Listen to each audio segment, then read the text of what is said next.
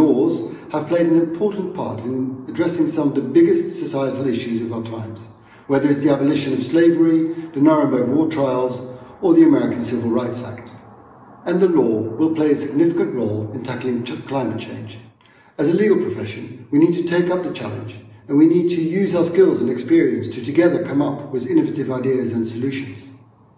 It will be lawyers who will shape those laws that we need and who will have to enforce them.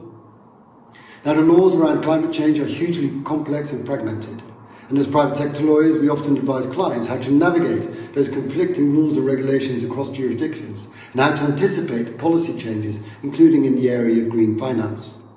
And increasingly we advise our clients on the transition to clean energy, such as hydrogen.